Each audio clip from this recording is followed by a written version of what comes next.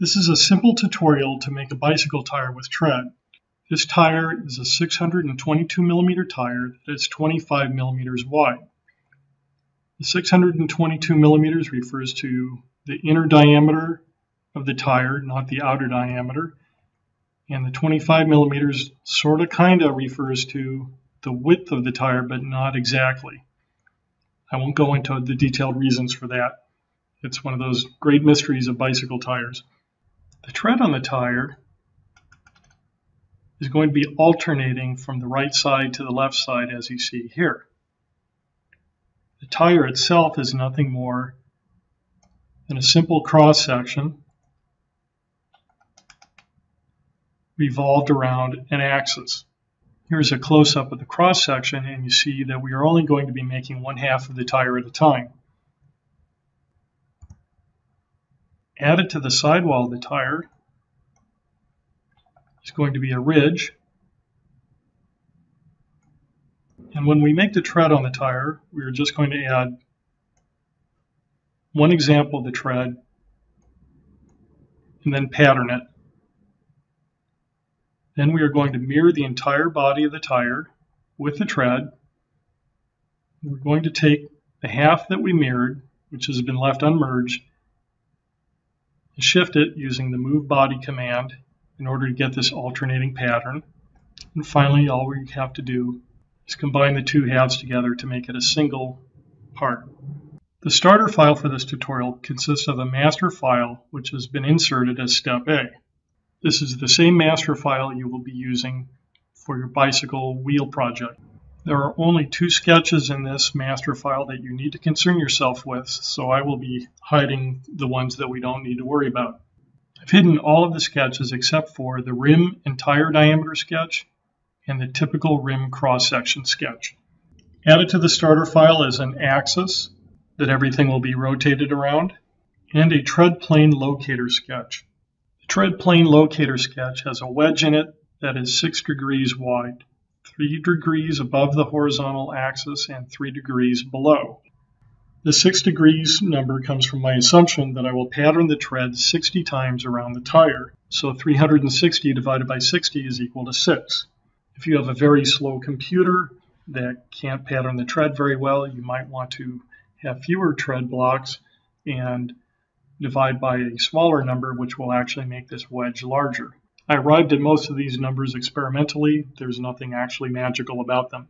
If we zoom in a little closer, we can see that this is going to be the maximum height for our tread, so that when it's patterned around the tire, this tread, when patterned to the next position, won't overlap the next position.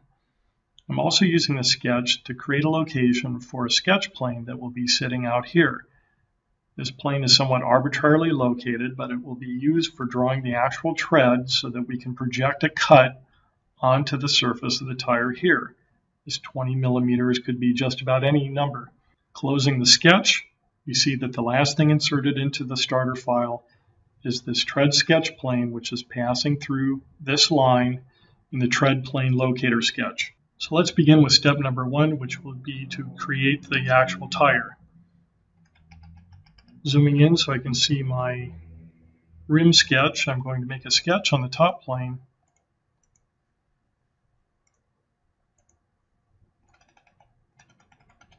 First thing I'm going to do is copy this circle, which represents the tire surface. I'm going to offset this 1 millimeter inward.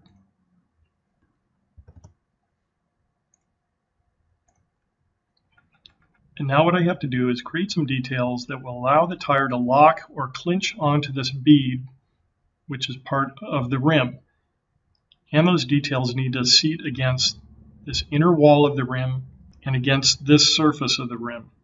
I will do that by converting some of the entities from this sketch. Select this one, and this one. Then I'm going to draw a new line. It's about 2.5 millimeters from the inner wall of the rim. And I'm going to draw a line here.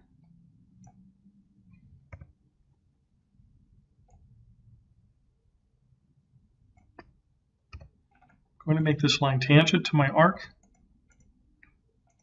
Make it about 45 degrees. Then I'm going to trim away the portions of the lines that I don't need. Before I do that, I'm going to add a line out here that is coincident with my front plane. This is going to be where the one half of the tire ends. So using trim entities, I'll get rid of this excess material.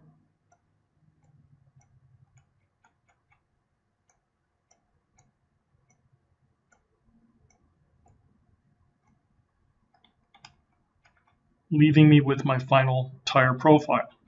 So this is the tire surface, and this is the portion that locks into the rim. It seats up against this surface and the inside wall of the rim. I think I'll finish this off with a little radius here. So perhaps about a 1 millimeter fillet in this corner. Looks about right. Now I'm just going to revolve this profile about my main axis.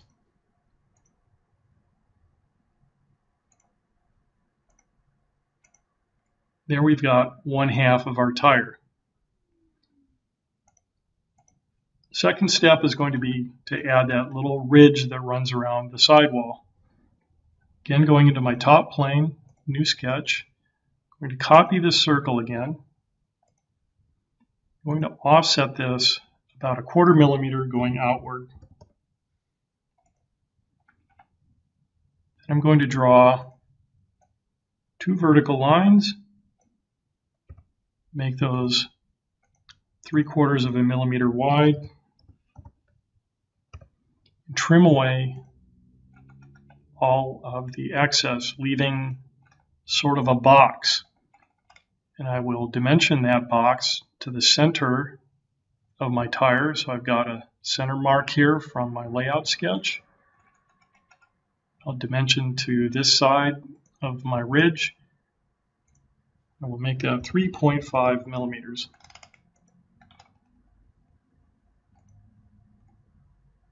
Once again, I will revolve that around my main axis.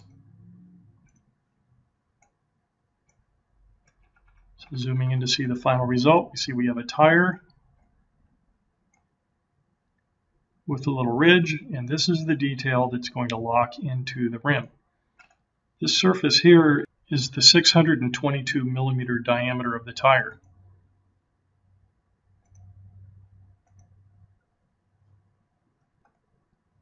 Our next step is going to be to draw the profile that represents the tread.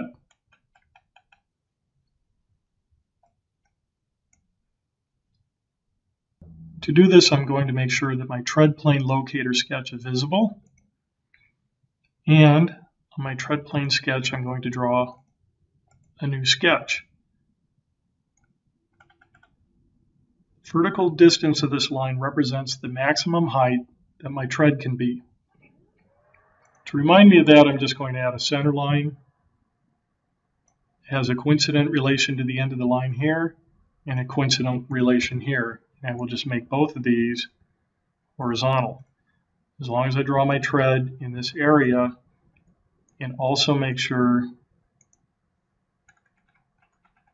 that it doesn't go out farther than the tire, I should be safe when I pattern it. If you look at a lot of tires, they often have some interesting treads with some interesting spline shapes.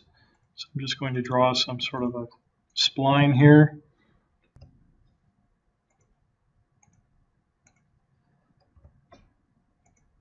Normally the tread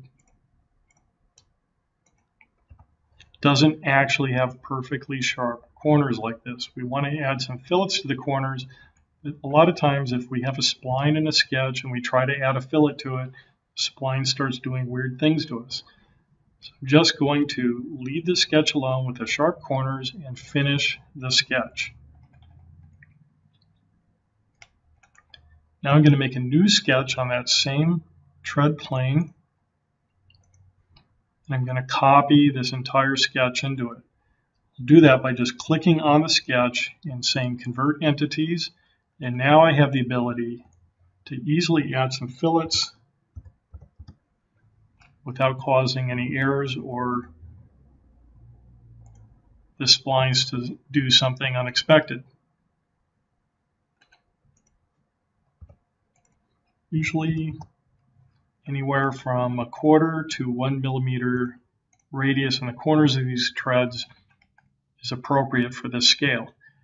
Now that I've got my shape with the little radii added into the corners, now I'm ready to do my actual cut into the surface. I'm going to use the offset from surface option into the surface here. I'm only going to go in about 1/4 of a millimeter, not very far. I'm going to make sure it goes into the tire and isn't offset away from it. Right now we can just see that it hasn't quite made it to the tire surface, so I will reverse the offset. Now that is cutting into the surface of the tire. Now I'm just going to delete this feature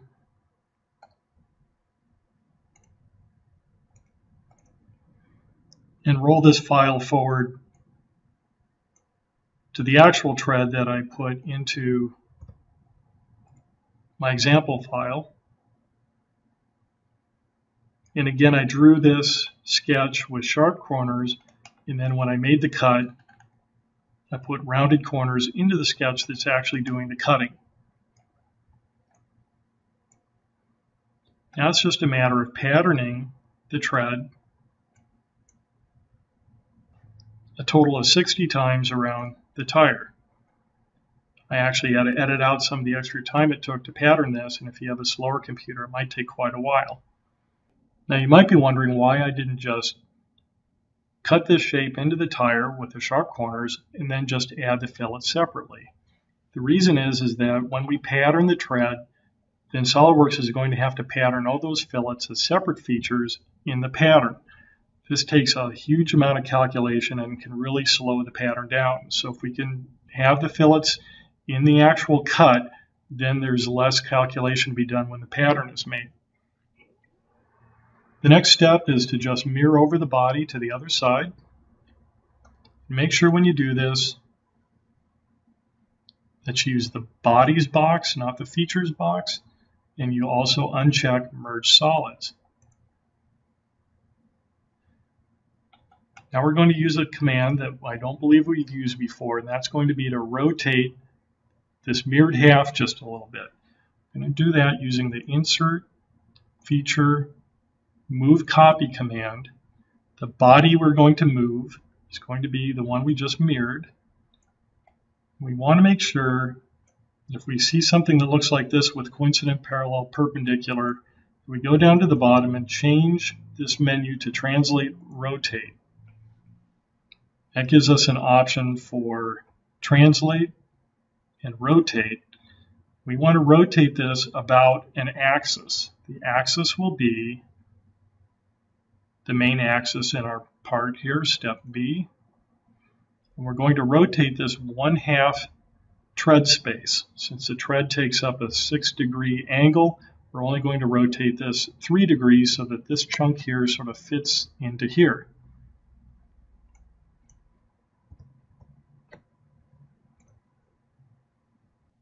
You might want to experiment with the shape of your tread so that when you do this shift, you'll get sort of an interesting pattern that alternates back and forth.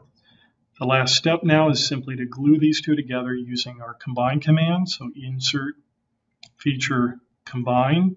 We'll use the default of add. Select these two bodies. And now it's glued together as a single body. Now most tires are not light blue like this, although they do come in a variety of colors. Let's go and make this a more traditional color. We'll right click on the part name at the top of the feature tree. Go to our little beach ball. Select the entire part. And then we'll make this like a dark gray. We'll make it dark gray instead of black so that we can still see some of the lines. And then a lot of tires have a contrasting color on this surface here. The tread will often be black, and then the sidewall will be some other color. This is one of the reasons why I had you put in this little ridge.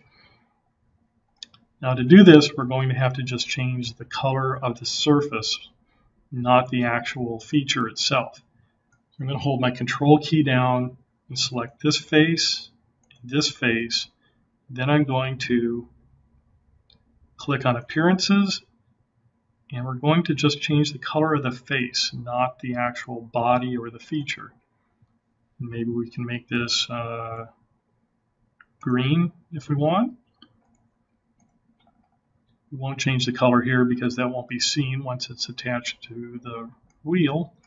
I'll do the same over here. I'll hold my control key, click on this face and this face, select Appearances, click on Face, and again make this green. I'm not sure which shade I chose the first time around. Might have two different greens here. Now I have a tire with a nice black or dark gray tread and a brightly colored sidewall. And that completes our bicycle tire tutorial.